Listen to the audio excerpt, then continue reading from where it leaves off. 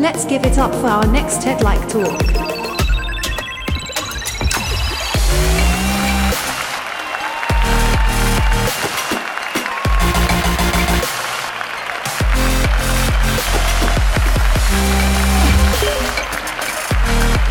Hello everyone, you can hear me right? Thank you for being here. Thank you for the introduction, such a nice introduction. And I'll start. So today's topic, definitely it's about visuals, so I'll start with a story. So when I was 8 years old, I fell in love with the bright red sandals decorated with little flowers as you see. I was so excited that I rushed and showed it to my grandfather. And to my surprise, something that I did not want to happen happened. He hated them, absolutely hated them, and it showed. And instead, what he picked out was a pair of sandals that was fully covered in newspaper print, like legit newspaper print as you see. I was actually very confused. To my mind at the time, why would anybody choose something which was so weird? So later, years passed and I started seeing this pattern like everywhere, in umbrellas, t-shirts, bags, even saris. I'm not sure if you've seen this picture. Like this was a major hit at the time. The Carrie Bradshaw wore this Christian Dior dress. And it sort of became a trend. And it still was not making sense to me. But it made me wonder, like why do people prefer something over another? Like this was a question that kept coming to my mind. So let me introduce myself. I am Swati, a visual designer by heart, but a product designer by choice, I will say. I have a master's degree and I've experienced working in IT, EdTech, and also artificial intelligence. And my topic for today is visual dynamics as a catalyst for innovation. Thinking about the newspaper print now, as a designer, I can come up with several reasons to support my grandfather's choice back that time. It could be Gestalt similarity and principle reason. The repetition and similarity of the newspaper print, this creates a sense of unity. The text, the stark black and white contrast, that taps into the figure and ground relationship, making the print very visually striking. When a design is rare or unexpected, like the newspaper print that you see, on an apparel, it creates cognitive dissonance, and that to our brain is intriguing, and that creates surprise. So that is the principle of uniqueness and scarcity. Another is it creates a sense of comfort and trust because you're familiar with the pattern. So that binds to the semantic memory and familiarity. And the last one is cultural influence, where in India, literacy is deeply respected and sought after. So wearing newspaper print might be taken as a sense of wisdom or rebellion or even intellectual wisdom. But do you think like my grandfather was thinking of all this when he decided that? No, right? For him, it was simple. Like smart people read newspapers. Newspapers make you look smart. And maybe wearing newspapers is the epitome of smartness. Deriving from this thought process, we can uncover some fundamentals. Like design connects with us on a deeper level. It evokes memories, like nostalgia and memories. It tells stories. And it builds an emotional connect with everybody. And this is the heart of innovation to me.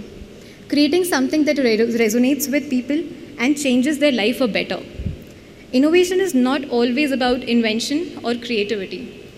So if I have to define innovation, I'll define it like this.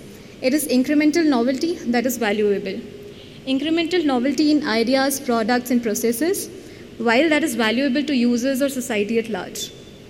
Do you think that using newspaper print was the only such case? No, you see such examples like everywhere.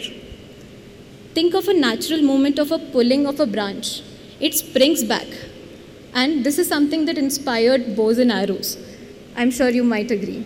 So this particular bows and arrows is a common UI pattern also, that is pull to refresh. So this interaction uses physical movement to trigger an action that we use on a daily basis. It is very intuitive and integrates seamlessly when we want to refresh what we see on screen. Another example that came to my head, please don't quote me on this. So this is like how early humans used to interlock leaves to create household items or structures. So this practice evolved into weaving, which followed a consistent grid-like pattern. This weaving led to creation of fabrics, products, furniture that you might be seeing today. And this structured approach is something that I feel led to the foundation of the digital grid system that you see all around you. And this provides the backbone for layouts and web and app design. So this ensures harmony in your design, balance, and organization. All this is done to help users understand the information that is present in the most effortless manner possible. But if we think about it, why do we do all this, like as designers? And the answer that I get is, that's the designer's role. Designer's role is to help users make sense of the information that they have. And information is for everybody. So here comes the point of accessibility. Think about how you instantly recognize the sound of an approaching ambulance or a fire truck. The lal batti that you hear is a sign of something important that is approaching. It has a classic high pitch that you instantly recognize. But what about those who are hard to hear? Apple's new accessibility features help deaf people or somebody who's hard to hear through visual cues on their Apple CarPlay screen, something that you see on the left. Not only that, now they've evolved that into something that now they can, through sound haptics or music haptics, they can enjoy music on their phones. So that is pretty exciting. This is a very cool example of using existing technology to make information accessible and also delightful. I'll go back to visual cues. So consider the simple light indicator of a battery. You got to put it on charge when there is only one light blinking. There is no learning curve that is needed here. It's intuitive, it's very simple. And think of this success screen that you all must have seen. How many times have you locked your screen without even checking what's on the next page? It's almost always for me. So this simple checkmark experience solves a latent user problem. A latent user problem that we all face and not explicitly express, that the important part is done and now I can move on with my life. I don't need any other information. So think of visual communication like a puzzle. Images, illustrations, color, contrast, all these pieces must come together seamlessly to create something that is like truly resonating with people. But we can't stop there. There needs to be interactions, there needs to be haptics, sounds, feedback, loops, and so much more. But coming back to the newspaper story, so 16 years after my grandfather liked those newspaper print, I found myself working on a visual research project. There, the idea was to understand the users. And once again, even though by the time I had so much more clarity, but I was asking myself the same set of questions. The questions were who the users are, what do they like, and why they like it. So understanding who the users are, this comes from understanding the user archetypes and their social habitat. What do they like? For this, what I did was I deep dived into all the categories that they have, like technology, retail, food, fashion, design, and art. And why they like it? This is something that binds the above two questions together by understanding their emotions, Indian ethos, history, culture, social, and economic factors. So this was a very detailed study, but there were few insights that I found which were actually very fascinating, and I'll take you through those. So one, this is like mostly from Indian context, so please bear that in mind. First insight was users don't read, they browse. So there was a study conducted where the researchers created a fake social media platform and which asked users to accept some terms and conditions. In those terms and conditions, those users were letting off the rights of their firstborn child as payment. And to your surprise, 98% of users actually accepted those terms and conditions. So you need to go beyond languages. It takes only 1/10 of a second to form a first impression, and it takes only 50 milliseconds to form 1/10 of a second to form a first impression of a person, and only 50 milliseconds, which is also nearly the same, to form an impression about a website. So we do believe in love at first sight. Third, that cultural diversity matters. 85% of Indian internet users show strong preference for localized and culturally relevant content, which is why these stickers that you see on the screen became an instant hit on social networking platforms. I'm sure the millennials might agree. I'm not sure if everybody else has seen. And the third, in a more sensory-rich environment such as India, rich, detailed designs are more engaging, not always, but at times, more engaging than minimalistic ones. So the insight that we derive from here is, we found that Indian users have a higher tolerance for visual complexity. So the daily experiences can be, another thing that ties to here is, I've expressed that this was mostly from Indian context, and but the daily experiences can be different for different audiences you're designing for. But I felt that for Indian market or emerging markets, this study is like a little more challenging.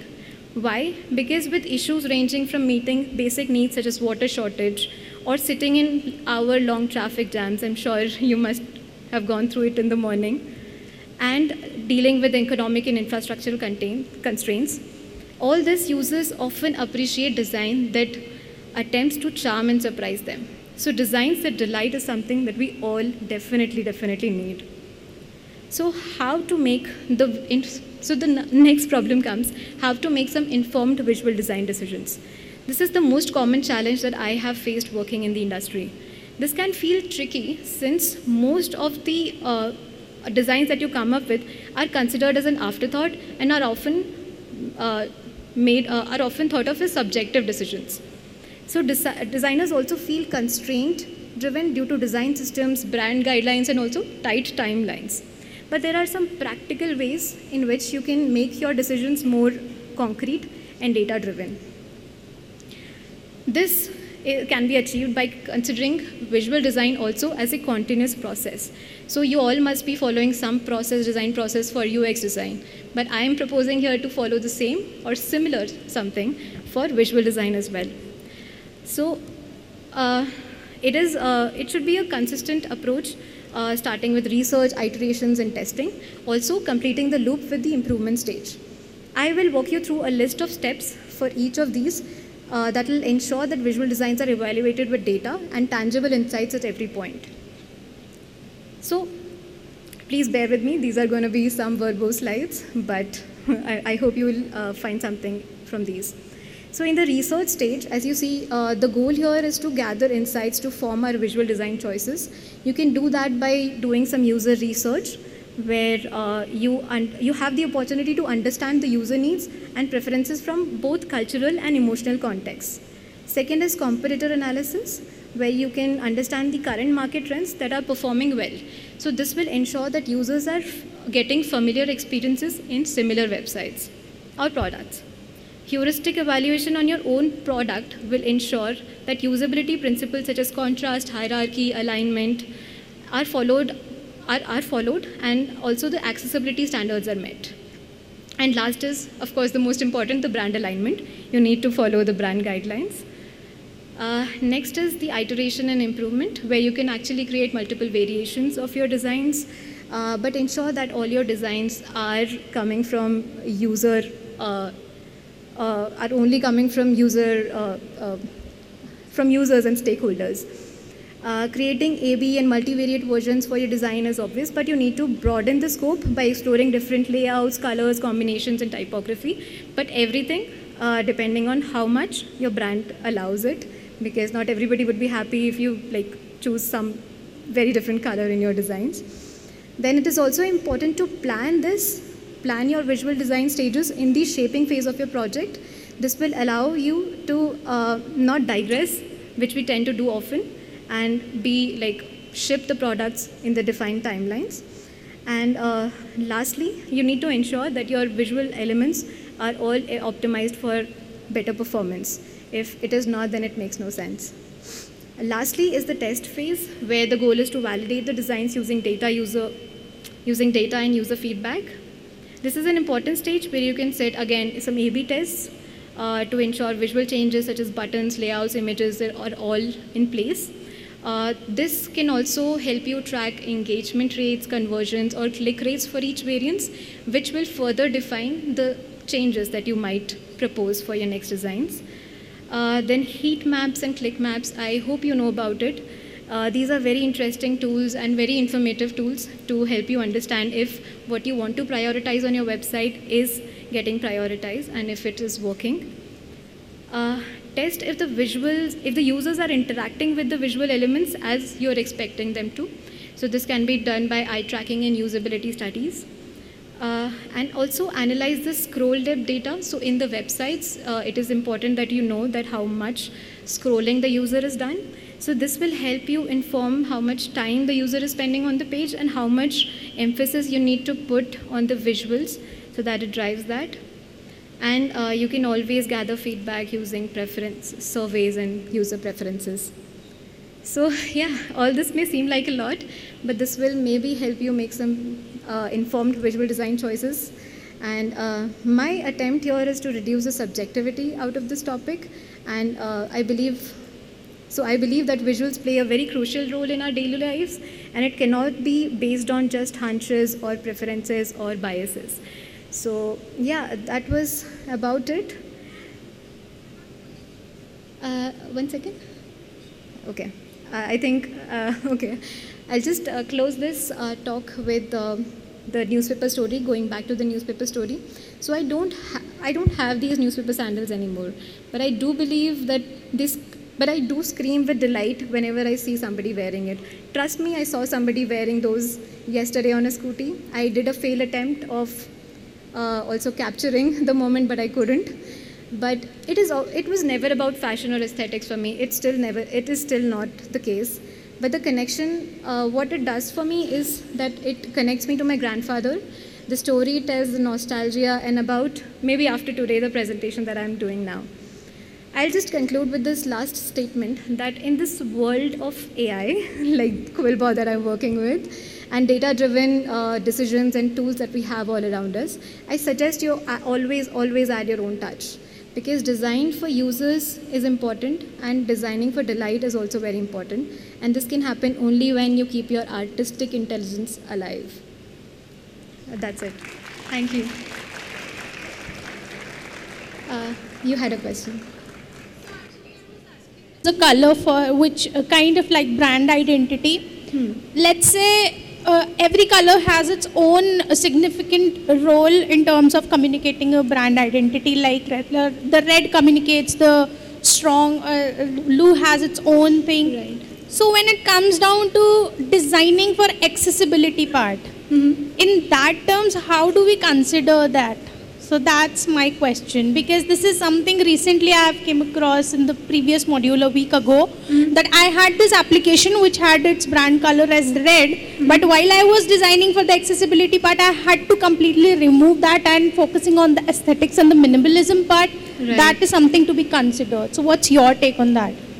I do believe like when the brand decides on a brand color or the primary colors that they have, they mostly consider the accessibility concerns, and they always have these guidelines in which you know that which typography, which color of font will go on what background. So if it is a deep red, they should have this in their guidelines that you should not have a darker text on it.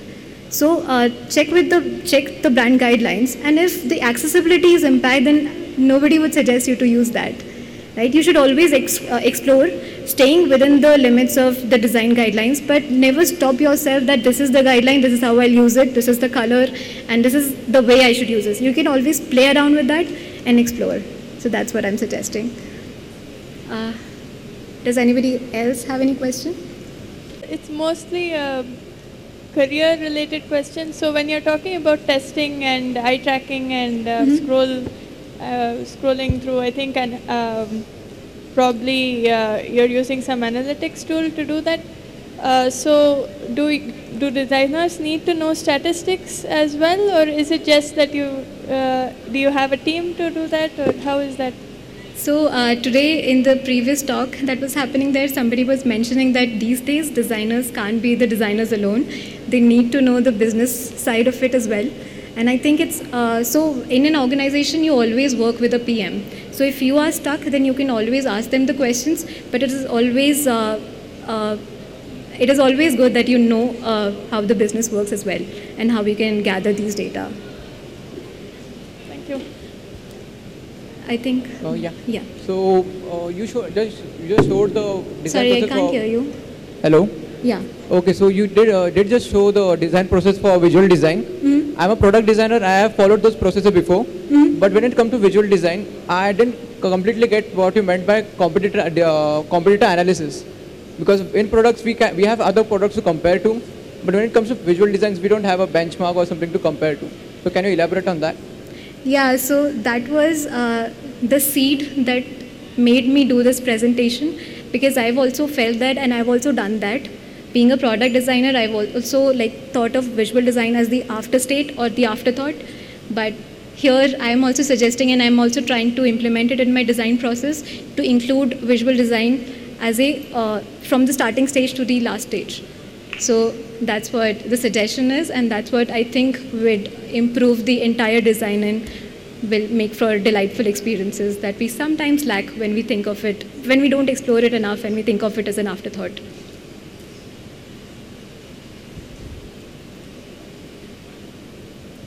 All right. Thank you so much, everybody. Any more questions? There is one. I don't have a question, but I really wanted to compliment you for your presentation. Really loved how you got the visuals into it and the storytelling of the whole thing. So very engaging, very nice. Thank you so much. I'm glad you said that. I was a little nervous. All right, thank you everybody for being here.